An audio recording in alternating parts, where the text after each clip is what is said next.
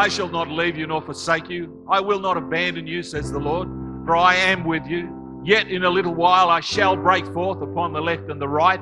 I shall come forth in my power. I shall move, and you shall be astonished and astounded at the depth and the width and the breadth of it. And you shall look and say, my God, this is greater. This is greater. This is greater than even we have thought. I shall come forth, says the Lord, and I will break forth upon you yet in a little while. But I will not forsake you. Thank you, Father. Thank you, Father. Thank you, Father. Thank you, thank you, thank you. Father, today I ask you by your Spirit that you come in your own special way, and my God, open our understanding to the things of your Spirit. God, you are on the throne. You are the one that has delivered us. You're the one that has set us free. You're the one that is the captain of the host. You're the one that wants to lead us in victory. And Father, we just pray right now for you to bombard and invade our thinking so that we start to think right. And for that, we'll give you all the praise. We'll give you all the glory. As we try to get our heads around the times we're living in. How many people will say we're living in very, very unusual times? We don't know what's up and we don't know what's down. We don't know what's right. We don't know what's wrong. So many opinions, so many things happening. For many, people are confused. Confusion reigns in our thinking. There's so many thoughts, so much this coronavirus and things like that. When it first came on the scene, the fear that was put into the hearts of man. They said between 50 and 150,000 Australians would die from that virus. Actually, it hasn't even hit 1,000 yet. But those words are still in our mind. Those words penetrate our mind, and it starts to bring fear and confusion, and people are so scared. People don't know what to do, how to do things. It's a horrible thing when fear grips your heart. Many times the thing that we feared, never ever eventuated, never ever came to pass. But there's other things, if you continue to fear it, it will come to pass. There's so many people that have died with coronavirus that didn't die from coronavirus. A lot of people that have got different conditions and they put the label on it. Because half the people don't understand or don't really know what's going on.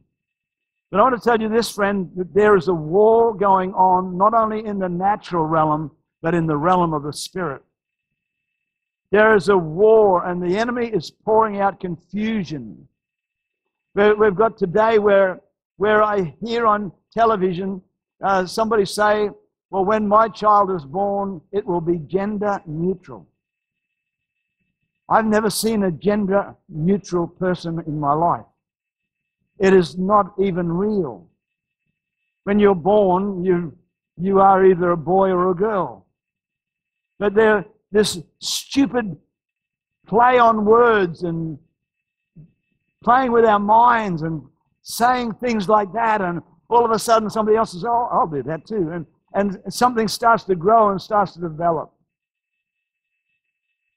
I want to say this, there is a war going on for the children of this world. And we, the church, we can sit around and play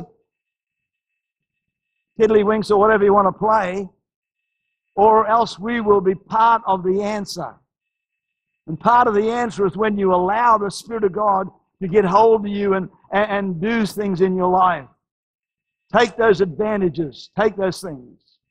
See, faith in God has been overtaken by fear and discouragement. Discouragement. The enemy is throwing everything he can at the church at this point of time. He's throwing everything he can at the church. He knows his days are numbered. We've got to encourage ourselves somehow or other in the Lord and realize that though the enemy might be doing this, that doesn't mean it's the end. Though he's pouring, he just knows his days are at the end. Jesus never changes. He's the same yesterday, today, and forever. He watches over His word to perform it. He has made bold statements in this word. If you can believe, all things are possible. But if our belief system is eroded and we start to believe wrong, well, we're going to get a wrong result. I want to say, and I want to encourage you today to start to take advantage and start to break the strongholds of the enemy and start to destroy what he is trying to plant in your life and allow God to plant His word and the victory of the cross and whatever it might be. You see, because I believe that every person in this room has a destiny. You are not on this earth for nothing. Find your destiny and you find what God has for you. We have to fight fire with fire. You like that? You got to fight fire with fire. Don't just sit and cop it. See, there's scriptures in the Bible that we take and we use it when the Bible says, or turn the other cheek. I don't understand that sort of talk. Because you see, the Bible wants us to stand on the Word of God, not just to accept everything that goes on. We have to take stock of our own lives. We've got to have a look at our lives. What is the most important thing in your life? What is important to you today? What is your greatest treasure? What is your treasure today? What is really, really, really important now, today? 100 years from now, it really won't matter. But right now, what is really on our heart? What really matters today? I'm just going to read some scriptures to you this morning and just believe for the Spirit of God to come. See, there was a lady I was with many, many years ago when COC had first started. And I was around at Clark Taylor's house, and we're looking at a garage or something that he wanted to build, and he asked my advice about it. So I was there. While I was there talking to him out in his front yard, a lady pulled up in a car, and she screeched to a halt. Door flew open, and this woman, distraught, so distraught, and she was just tears and yelling and screaming and carrying on, and this woman ran over. Mr. Clark said, "What's wrong? What's wrong?" She said, "My mother has just been diagnosed with cancer." And I'm the rookie. Oh, man, that's bad. My eyes are sticking out like crab's eyes. Man, what do you do here? You know, man, this is serious. And I remember Clark just called her to himself and said, "Honey, what is the worst thing that can happen to your mother?" He said, "She could die and go to be with Jesus." He says, "Okay, that's the worst thing." Now, I know this lady. To my knowledge, she lived for another 20 years. I never heard of her passing away, but if we allow fear to get inside us, it destroys us. You know what I mean? And it needs. What is the worst thing that could happen? What is the best thing that could happen? Well, she can live and stay with me. And you know, a lot of our prayers are self-centered. It's all about me. It's all about what I want. And I never ever forgot that time. And it was really an encouragement to me. In Matthew chapter 16, and Jesus said to his disciples, "If anyone desires to come after me, let him deny himself and take up his cross and follow me. For whoever desires to save his life will lose it, but whoever loses his life for my sake will find it. For what profit is it to a man if he gains the whole world and loses his own soul? Or what will a man give in exchange for his soul?" Isn't it an amazing thing how what I believe today, what's really, really important? Because today, you see, we can chase after things that really aren't all that important.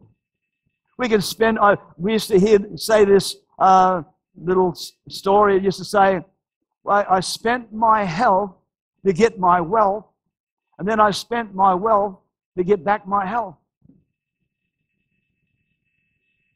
And it seems so stupid, really, but that's what happens. And people, they just go after this goal of, and it's going to perish anyhow. There's no reality in it. I believe that Satan is trying to take Christians out of our environment. This coronavirus, if there's one thing that it's done, and please, I'm not trying to say that it's not real. It is very, very real. And most surely some people have died from it. But I would guarantee today that if we really had a study, we'd find that most probably more people have died from suicide as a result of the pressure. Most probably there are more people that have died from normal flu than this coronavirus. I'm not saying that it's not real. It is very, very real. Very, very real. But we've got to somehow or other put it in its right perspective. And you see, if because it's closed the churches down,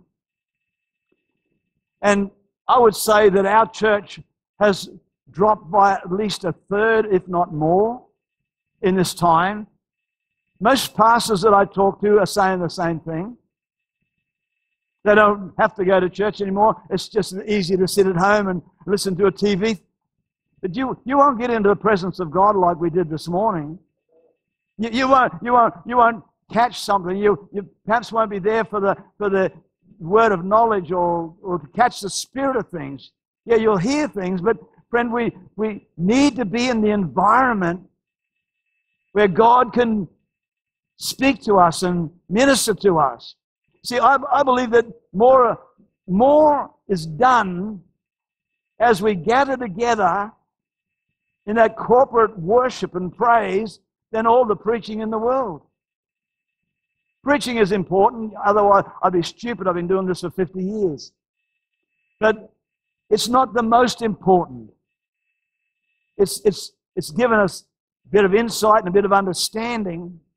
But you see, if the enemy can take us out of the environment of the assembly, that's why Jesus, the Word of God says, forsake not the assembling of yourselves together, because he understands that something happens in the realm of the Spirit when we come together.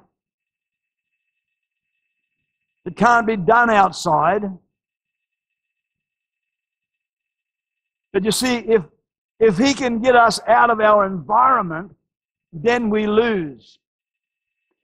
You see, an egg was never ever meant to be scrambled. It was never ever meant to be fried. It was meant to be a chicken. But if you take it out of its environment and put it in one of those little cardboard boxes and put it in Coles or Woolworths or somewhere, it will never ever fulfill what it was designed to be. Over in the forest, I got very upset because of this noisy bird. But I found out later on that it was a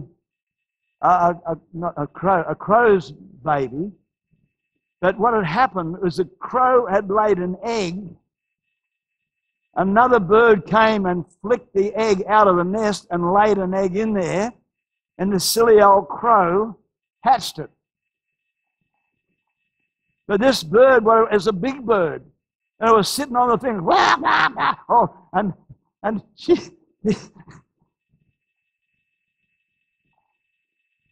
That bird had those mother and father bird running their feathers off, trying to keep food up to it.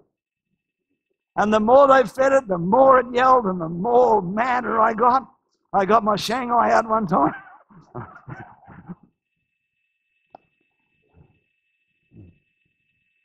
But if we're taken out of our environment, which is faith, God's presence, God's Spirit, the influence of the Word of God, and replace it with logic, social enjoyments, Man's ability, which I want to say this, is what Paul warned us of. He said, beware if anybody preaches another gospel. And I want to say this, if I can say, well, of course I can. I'm up here. Today, most of the church are listening to another gospel. It's a gospel of joy and victory and finances and everything's good. And you see, what happens then is when something goes wrong, your faith drops because, you see, you've been taken out of the environment and you've been placed in another environment where there's no faith and where there's no victory and where there's no hope.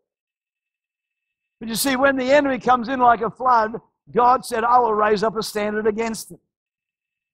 I spoke to you the other week about this family, a beautiful family, that looks like he could go to jail now.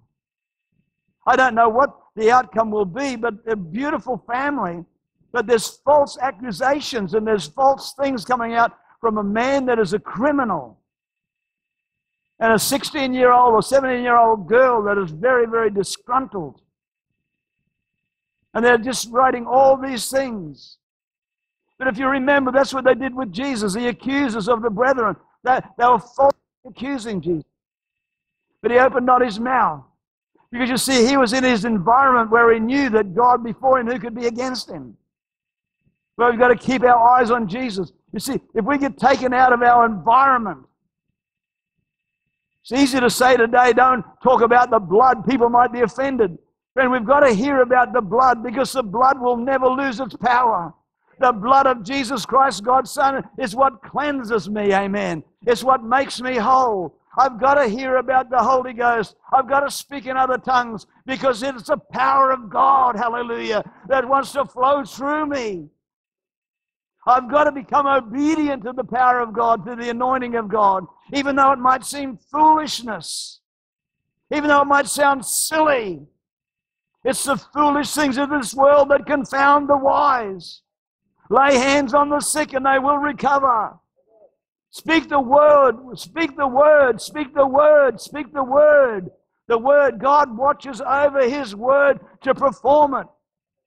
If we understood the power, what God wants to do, but you see, if we've drifted so far away and we're over here that even the hands of God are tied because of unbelief. Because of unbelief and hardness of heart, God couldn't do what he wanted to do. There's got to come a fresh surge. How many people are ready for a fresh surge to come over your life? Come on, how many people really believe that we need to have a shake-up? Come on, give me a wave if you believe it. Let the devil see it. Let God see it. I need to change. I want to change. I want to be changed. From glory to glory, he's changing me. We've got to know who we are. We are children of God. We're God's kids. Man's ability is another gospel. The Christian church, or, if we lose our influence, we're like that egg. The devil scrambles us, fries us. You know what? The devil doesn't mind if you go to church. He doesn't care if you go to church. As long as you replace the things of the Spirit with the things of the world. One of the things that I've found is that the world has got into the church. The world has got into the church. In 2 Timothy 3 verse 1 it says this, but know this, that in the last days perilous times will come. Look,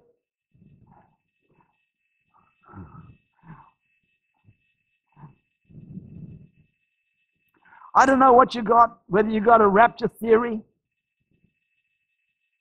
that was, we're just going to be there tiptoeing through the tulips with Tiny Tim, and then all of a sudden, phew, away we go. Actually, I've got rapture kits for sale. Yeah. You stand on it. And when you hear the trump of God, you pull the lever and it throws you 50 in the air. After that, you're on your own. But there's a deluxe model. It comes with a parachute.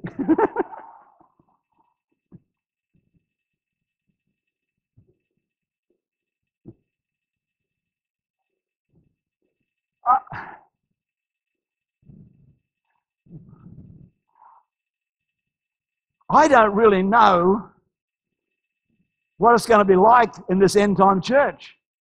I don't think it's just going to be beer and Skittles. I don't know. I would love, just to get fluttered away.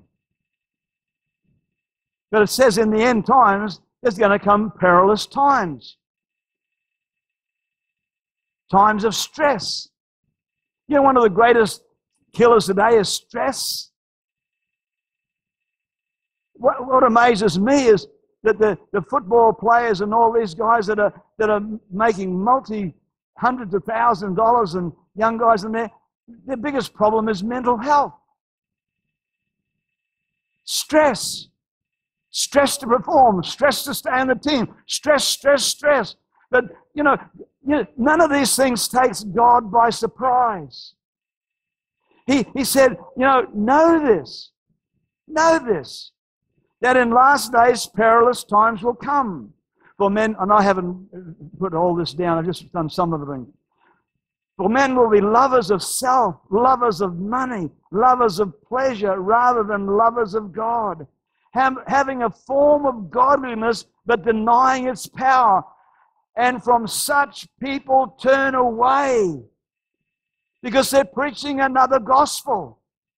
They're preaching a different message. They've got a form of godliness, but there's no power. I don't know, I believe that there's got to come a surge of God's power again. And I don't know a better place to do that than in a prayer meeting time. I don't know a better place than this morning as we're worshiping and as we're starting to sing those songs. And I don't know about you, but I could sense a surge of God's power come into this place. It wasn't just good, nice, itchy feelings.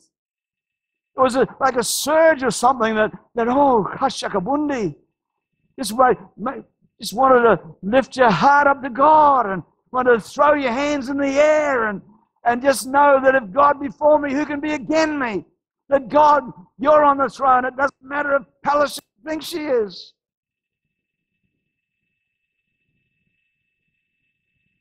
But that's like a little flick. I used to be a flick man. One flick and they're gone. One flick. One flick. I pray she gets born again. She's not my enemy.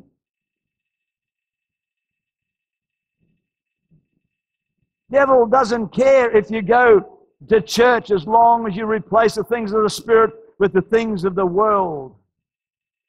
What really is important? What is it if a man should gain the whole world and lose his soul?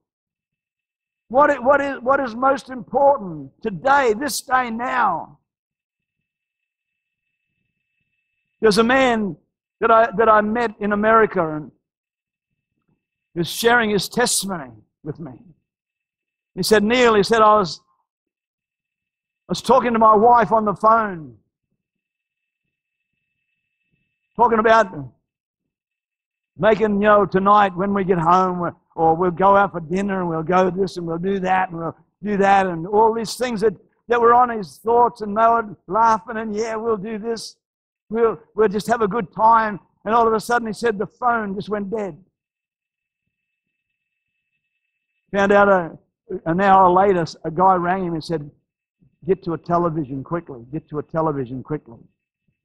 And when he got to the television, he found out that the building that his wife had worked in had just been slammed into by the Twin Towers came down. His wife was tragically killed. You see, we can have all these things, but really what is important? What are the important things in life? Thousands of people today in this hour that you and I are living in are in prison because of their faith. There are people today, pastors and leaders and that they hang them up by their thumbs until their thumbs rot off. They say that many of the, after, they survive it somehow or other, many of them, you shake hands and they've got no thumbs. Today there are children, boys and girls and wives that have been raped by soldiers and prison guards. You know why? Because they're Christians. Somewhere they shared their faith with somebody who dobbed them into the what do you call it? To their authorities. They get thrown into prison. Does that stop them? No, it doesn't stop them. It doesn't stop them one little bit. They became Christians. See, becoming a Christian doesn't place you in a bubble. Very quiet in this Presbyterian church. Doesn't place you in a bubble. But the Bible says this, many are the afflictions of the righteous, but the Lord will deliver you out of them all. It's not just easy street. There's an enemy out there. There's a war that's raging. War raging. Paul, here's a man that many times they stoned him and goodness knows what else, but he found himself preaching again somewhere else. I want you to have a look at the book of Acts chapter 16 with me, if you will.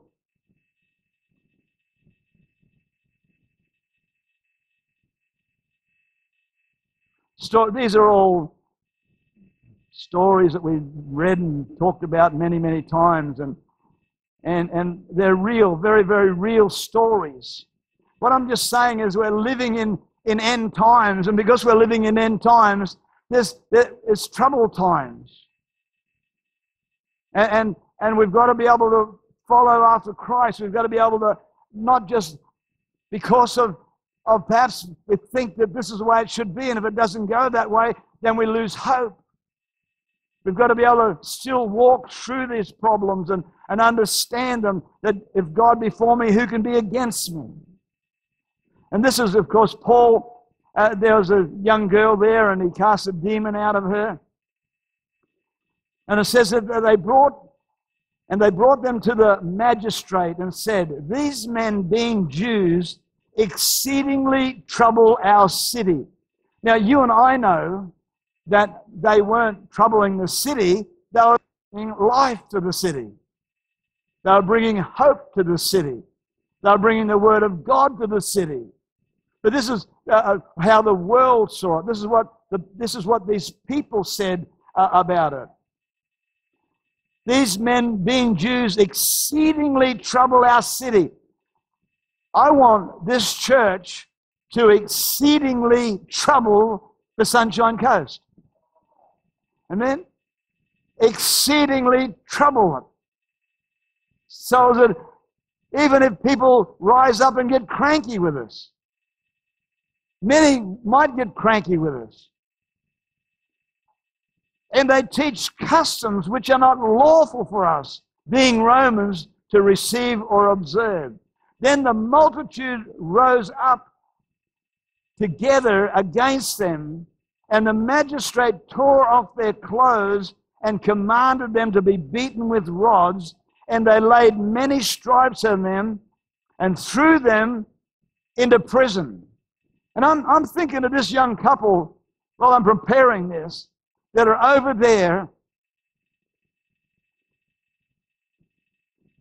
in Canada trying to help people, trying to give these kids that have been with neglect or whatever it might have been, or however they found themselves in that environment, a nice Christian home and good food and good clothes. I know this family very, very well. And here they are, they're doing the right thing, but somebody come up and said, this mob are exceedingly troubling these children. The magistrate gets mad and well, actually they went to prison for 11 hours.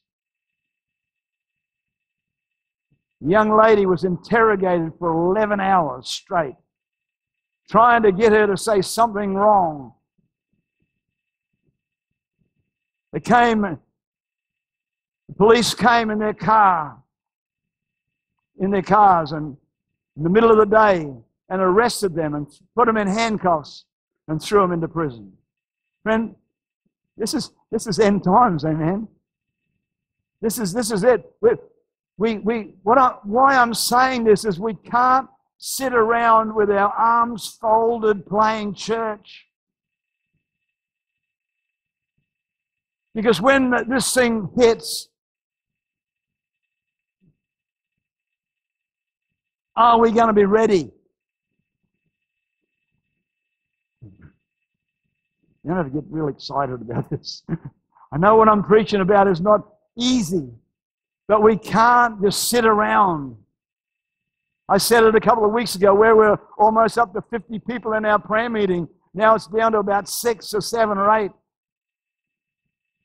Friend, if we don't pick up our game, the enemy will run all over us. And that is not a negative statement, that is a fact. If we don't do something about the situation, nothing will change. If we don't rise up and believe and confess and do what God tells us to do and be the church, be this people that God wants to raise up, nothing will change. We know there that Paul and Silas, they were thrown into prison. Backs were bleeding. They were in stocks. They started to sing hymns and psalms and started to worship God. The Bible says that all the prisoners were listening. I want to tell you today, if I can liken it to this, there are many people that are in prison that are not in jail.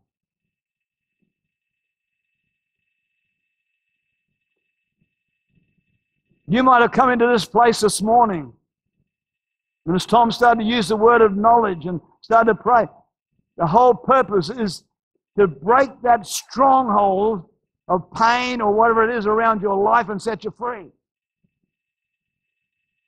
They sang praises. There was an atmosphere that was built in this building. An atmosphere of praise, an atmosphere of worship. What I loved was the first song. It wasn't the musos that led us into worship. It was you that led us into worship. It was what was on your heart. Yeah, they were singing up there, but somehow or other, you carried that. You took us into that place of worship. Who knows what I'm talking about? Who knows what I'm talking about? Friend, if we don't change, nothing will change. If we just say, oh, well, praise the Lord. And for many, I don't care what political alignment you have. Some people say, oh, another Labor government. Well, friend, I don't care what government is in power.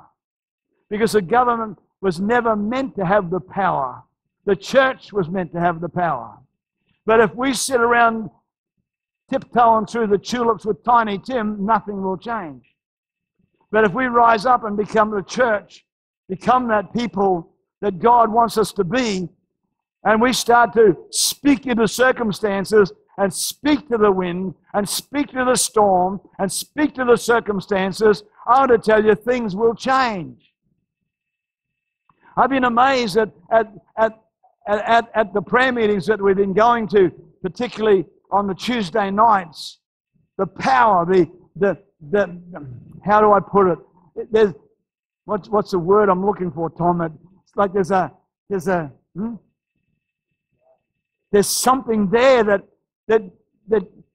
it's like an unspoken thing. You just know that whatever you were doing there, it didn't go unnoticed. That God is watching and God is listening, and listening to Tom prophesy this morning in a little while. And I believe that we're starting to build something. We're building something.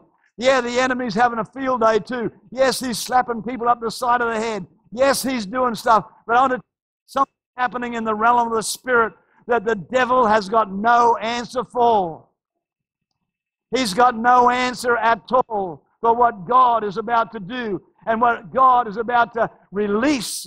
And I believe that the church will rise and it will be seen as a powerful place. Amen. The church of the living God, the church. Stephen was a young man and he was just loving Jesus and doing things and people got cranky with him. Because he was, somehow or other, you've got, oh dear Jesus. You see, unfortunately we are so much natural. And we see so much naturally. But somehow or other we've got to understand that we are more spirit than natural. And we've got to somehow or other break out of the natural into the realm of the Spirit. We've got to break into that spirit thing. Here's Stephen. He's there, and the natural people will get cranky with us. But Stephen was so full of the Holy Ghost, the Bible says. He just stood there. He said, "You bunch of stiff-necked people. You've done this and you've done that." And of course, we know that they stoned him. But you see, in the midst of all that, while he's there, while they're stoning him, he looks up to heaven and he sees Jesus. Somebody was telling me a story, I don't know whether it was you, Tom, or somebody else, about somebody that was led to the Lord, a pretty savage sort of a bloke. But he said that when that person died, this person that was part of the execution thing, he said, "I saw the Spirit of God descend upon him." Was that you? Did you tell me? Eh? Come on, that's a good story. I've messed it up. There's a movie called The End of the Spear, which talks about some missionaries who went into a cannibal tribe in South America, somewhere or other. And these missionaries landed and they met these cannibals. And they killed the men. They speared them and killed them. But the wives decided to continue to reach this tribe. So the wives went in, and because they were women, they weren't such a threat. They went in and they ended up winning and getting these people saved who had killed their husbands. And the man who had speared her husband said to her, "When I killed him, I saw the angel come and take him to heaven." Saw him cross over. Oh, what was the name of that? The End of the Spear. The End of the Spear. Eh? That's one. Yeah. Anyhow, how many people thought that was a good story? Yeah. See, I'm saying this today, and I'm not trying to do it for any other reason, but to understand the times that we're living in. Understand that the enemy's trying to get us to go to sleep. The enemy's trying to stop us from hearing what is, what God's saying in the hour. We've got to have an ear to hear. That prophetic word this morning, in a little while, I'm going to do this, I'm going to do that. Just got to read what Jesus said he's going to do in the last days. In the last days, he's going to build a church that the gates of Hades will not prevail against. He's going to build a people that know their God. He's going to build a people, I believe, that are going to have such power that the signs and wonders and miracles will flow out of us. We'll cast out devils, amen. We'll see people touched. Jesus didn't go to the cross for nothing. He didn't suffer the shame. He didn't suffer the humility. He didn't suffer the pain. He didn't suffer all that he went through. It wasn't easy for him. He paid an awful price. They plucked his beard. They spat at him. They humiliated him. They stripped him naked and nailed him to a cross. hung him there as people jeered him and laughed at him. If you are the Son of God, get yourself off this cross. All that sort of stuff. He didn't do that for nothing. He did it because somehow or other he knew that in this time that you and I are living in, that he said, I'm going to pour out my Spirit again on you. I'm going to fill you again with my power. I'm going to fill you again with my anointing. You're going to know what it is to be filled with the power of God. You're going to know what it is to have the surge of the Holy Spirit flowing through your life. Man, I want to tell you, I've known it, and I know that other people here have known it too. When you've prayed for people, you felt the surge of the Holy Spirit go in and touch those people, and they were instantly healed. Bring it back, Jesus, amen. But what Jesus is saying, I will do it because I never ever change. I'm the same yesterday, today, and forever. But will you come back? Will you come back? Father, I ask you today in Jesus' name, help us. Help us find the way. The musicians come and, oh God, oh Holy Spirit, Holy Spirit, Holy Spirit, Holy Spirit. Oh, you know, there's sometimes, and I'm going back again to what Tom was prophesying this morning. Think, oh, it's not important that I'm not at the prayer meeting. I'm a nobody. Yes, you are a somebody. That is a lie from the devil. But I never pray at the prayer meetings. That doesn't matter. You do pray. You mightn't pray out vocally, but you're praying. You're praying in the Spirit. You're part of the answer. But no, there's no buts. You've got to just get a hold of it, what God wants to do in your life. And we want to be part of this end-time church. We want to be part of all that we hear and know that it's available to us. So, Father, today, I'm asking you to help us. Father, I'm praying again today that Lord, for people that we know, Lord, as we read Revelation, that you're watching over the church and you talk to the churches there and you say, I see all that you're doing. Yeah, I see all that. But there's something that's missing. You've turned away from your first love. Or you've done this or you've done that. Father, let us have an ear to hear.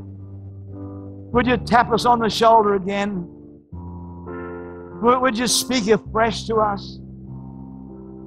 I believe, Jesus, that you're speaking loud and clear. Just like Roma, she heard that word, she went and sat beside that man. That's opened up something that has not ended yet. It's just the beginning of something. So, Father, I pray that all of us here today would start a beginning of something. That you start to use us. And as we say, God, have your way in my life. Have your way, God. I want to know you. Where I've slackened off, where I've walked away, even where I've had wrong thoughts, where I've thought I'm not worthy or not good enough or whatever it is. But oh God, today would you please come again? In particular, right now, the Global Connections right here. Lord, would you come again? Would you come again to us, my God? Would you touch us afresh? Would you put that spirit of prayer back in us, my God? Would you put that spirit of prayer back in us? Oh God, we need your spirit of prayer. Spirit of worship, come. Come. Let's just stand to our feet this morning. I just want this morning, all I know is this, is the Bible says one shall put to flight 1,000 and two shall put to flight 10,000. You might say, well, does that mean I've got a devil? I want to tell you, if you haven't got 10,000 devils attacking you, you're most surely really not on fire for God. Yeah, they will be attacking you. They will be challenging you. Yes, they will be after you. Yes, they will. There's something about the prayer of agreement. There's something about coming together. There's something about letting the Spirit of God get around our lives. Now, if you're here today and you say, I want to break out of this rut. I want to break out of this, whatever it is. It may not be a big thing. may not be very big at all, but you want to break out. I want to break out. I want to break out. I want to be released. I want to be that. Amen. So we're just going to open this altar this morning and let the Spirit of God get around your life again. This is what I feel just then that God, get a fresh touch of the Spirit of God around your life. Get a fresh touch. Let a fresh wind of God's Spirit come over you. Let something fresh touch you this morning. Hallelujah. So yes, you can come as we just start to sing that. You are always fighting for us. Heaven's angels all around. My delight is found in knowing that you wear the victor's crown. You're my hope and my defender. You're my Savior and my friend. By your grace I live and breathe to worship you.